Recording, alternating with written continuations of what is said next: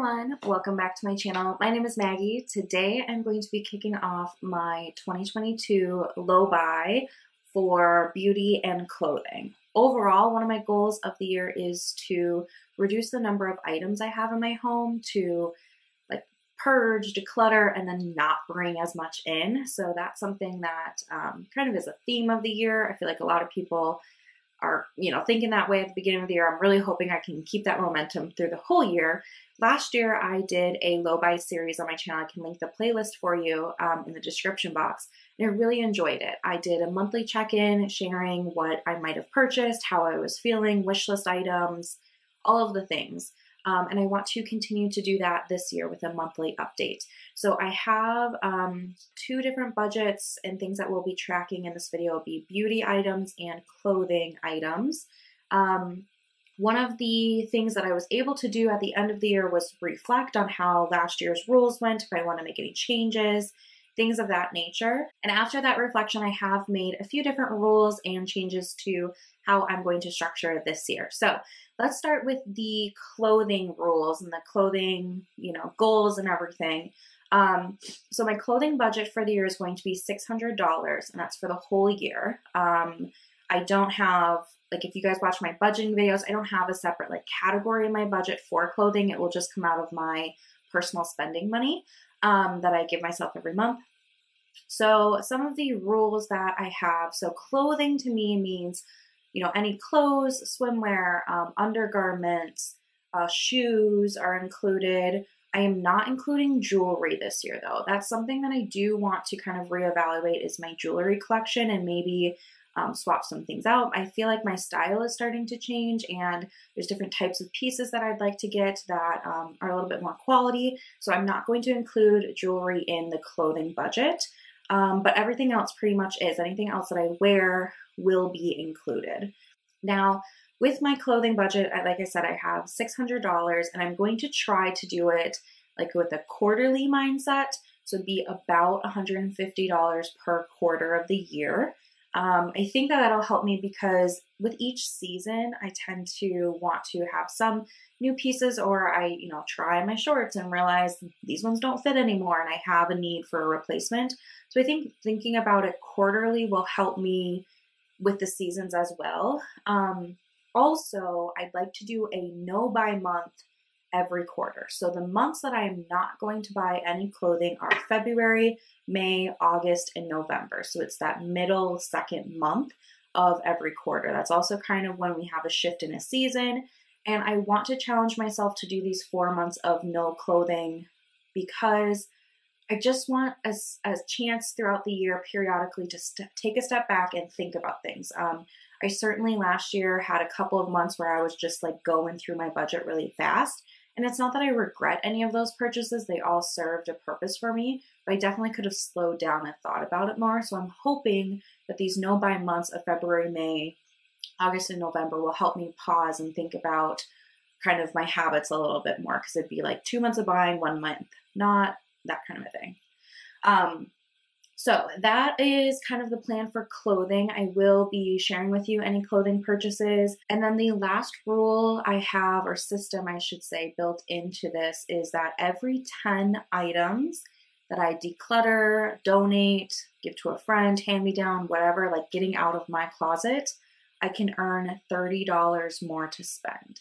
So that's kind of giving every item a $3, value. But I think that that'll also motivate me. If I want to get some more clothes for the summer and things aren't fitting me, or just because they're old, then I should get rid of them. I shouldn't just keep those ratty t-shirts. I can get rid of them. It's okay to replace them. So I think having that little caveat in there, that if I declutter and donate and whatever, 10 items, I can gain $30 more to my budget. I think that'll be motivating, but also $30 isn't enough to buy 10 more items. So even if, let's say I got rid of 10 items in, March or something, I can't, with the extra $30, I'm not going to be able to buy 10 more items to bring back into my, closet. So it's purposely not even, because I don't want to just declutter to replace. If I'm going to bring things in I want to make sure that it's at a smaller amount, like I'm getting rid of more than what I'm bringing in, if that makes sense. So currently on my clothing wish list, I have, and I'm trying to write them down, a like chunkier Chelsea boot. I have some different pairs of winter boots, but I don't know, I kind of want another pair. And they're not necessarily like snow boots, just like a chunky Chelsea boot that just slides on with everything. We'll see. I have plenty of boots. I'm probably just being picky. And the other thing I have on here are a pair of wedge boots. I have a pair of Toms, like the gray, wedge boot that everybody had. And I just tried them on. I haven't worn them for like over a year, probably. And I wanted to wear them for the week between Christmas and New Year because we were out and about quite a bit, and they don't fit my feet anymore. So my feet must have grown. I didn't realize that, or I don't know, but so they don't fit anymore. So I would like to repurchase a similar pair. They don't have to be Toms, like I could get whatever brand, but I like having a wedge bootie because it's a little bit more stable and it's just a little bit easier. But I'm also looking at the Sorel brand, which is more expensive, but it has better gripping on the bottom for wintertime, and where I live it's very icy. So I don't know, I'm still kind of debating it, but that's also on my wish list. So just 2 pairs of shoes right now. All right, let's talk about beauty. This is where I have all sorts of rules.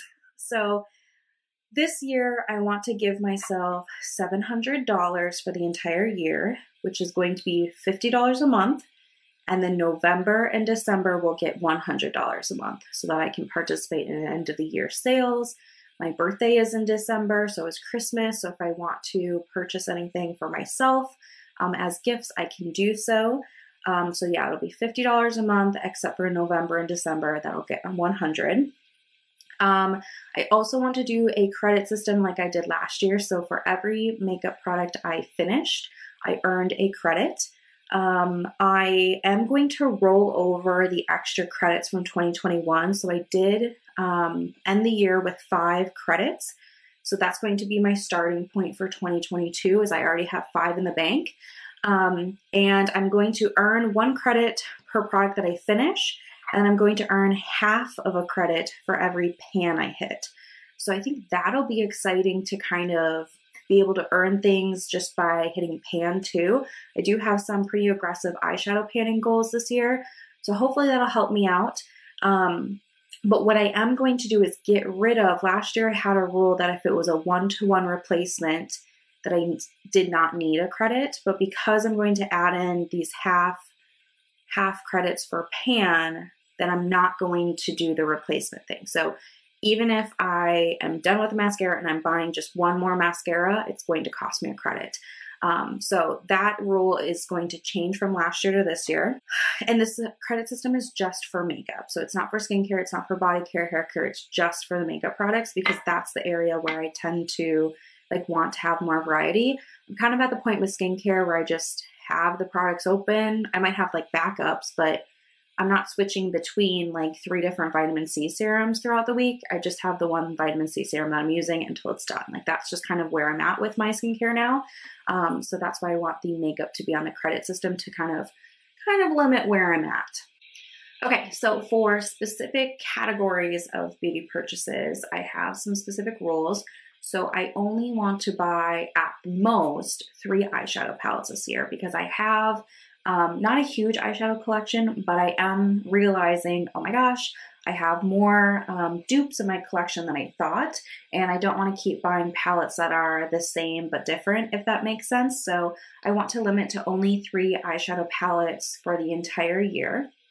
I also only want to purchase up to 5 cheek products. So that would be bronzer, blush, or highlight, or 1 face palette, because I also like face palettes. So I'm thinking I probably will wait to see what the holiday face palettes are like this year, or maybe pick up a different face palette. But I do actually really enjoy my Hourglass quad. So I could see myself picking up another face palette throughout the year in lieu of 5 additional individual cheek products, but we'll just have to kind of see how the year goes.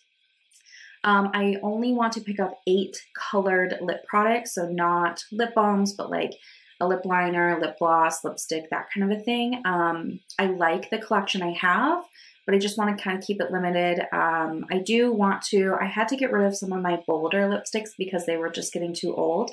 So I would like to get some other lipsticks in different shades that I don't currently own. I have a lot of nudes right now and a couple of reds, but I'd like maybe another berry, or I don't really know exactly what, but that gives me enough wiggle room to still be able to purchase lip products and colored ones, but not go overboard. Okay, at maximum, I only want to buy 3 skincare kits. I love a good skincare kit with a bunch of little products and everything in it, but it's easy to go overboard with those too. So maximum of 3 like kits of multiple products with skincare in mind. No eyeliner purchases this year. I haven't used eyeliner, like a pencil eyeliner, for probably 2 years. I've been using eyeshadow. I just wet my brush, a liner brush with setting spray. I dig it into a shadow and I line my eyes, and I really like it. So I don't really have a need for eyeliner. I don't need to be purchasing any. I also don't need to purchase any single powder eyeshadows. I know that that's kind of the trend right now, but I'm very happy with the palettes I have. A lot of my palettes are ColourPop, so they are magnetized, so you can pop them in and out of the palette itself. So I can still make like custom palettes and all of that fun stuff, but I don't feel like I need to be purchasing any single eyeshadows because they tend to just sit in the background. And I don't know, I'm just more of a palette person. And then one more kind of skincare rule here is no purchases of face masks until I'm under 3 face masks. I currently have a little bit of a stash of face masks.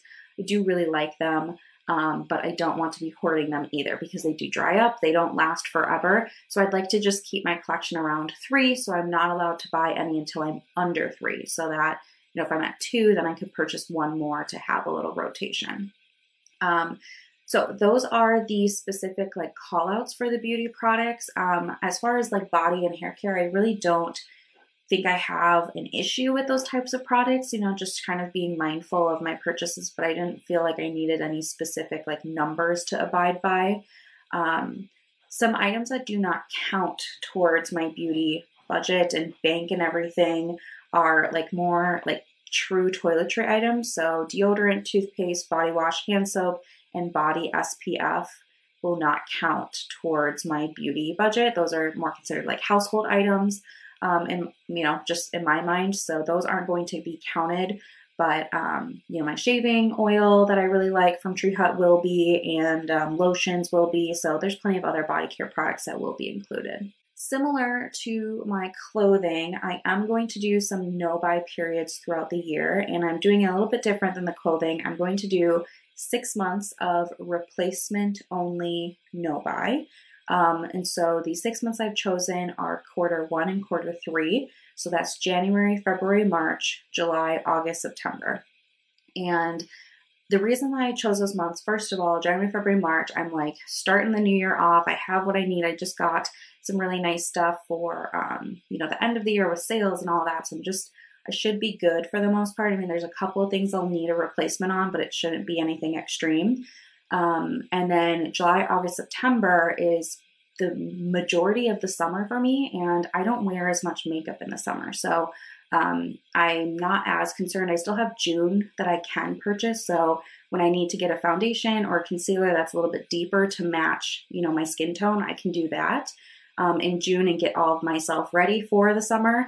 I think I might want to get like a powder foundation this year. I think that would be better for my oily skin, but July, August, September is very light makeup wearing season for me. September a little bit heavier as the temperature cools off, but I still think that those will be okay months. So that's the goal. They'll be replacement only, meaning that if I don't have anything else I could use in its place, I can purchase it. But I don't know, if I run out of a moisturizer and I have another moisturizer, I'm not buying another moisturizer because I'll just use what I have type of thing. So those are the rules of the beauty low buy. Currently on my wish list, I have 2 palettes. I would love to get the Natasha Denona Glam palette and the Natasha Denona Bronze palette. The Glam palette I'm hoping will replace my Sultry palette, which is my Pan That palette for the year. I will link that video if you want to see my intro. But so that's probably going to be like an end of the year purchase for me to work through my Sultry for the most of the year because I really like that colorway, and I've seen side-by-side comparisons and they look very similar to me. And the Bronze palette I think I'd really like in the summertime with like oranges and bronzes and golds and all that. So we'll see how I'm feeling come like May, June if I want to purchase one. But those are the only items on my wish list currently. I know that I will need to get a concealer at some point, and like my mascaras I buy every quarter. So those are normal purchases. But as far as like wish list items that I'm like kind of lusting after, those are the two right now. So that is it for my low buy this year. I know this video is kind of choppy. I've been interrupted a million times, but I hope that you could still figure out what I was trying to say. I would love to hear from you if you are doing something similar this year, where I can find your progress, if it's on Instagram or YouTube or somewhere else. Let me know so I can check it out and cheer you on and see how you do too. But that is it for me. Thank you guys for watching. It means a lot to me. I will see you guys in the next one. Bye.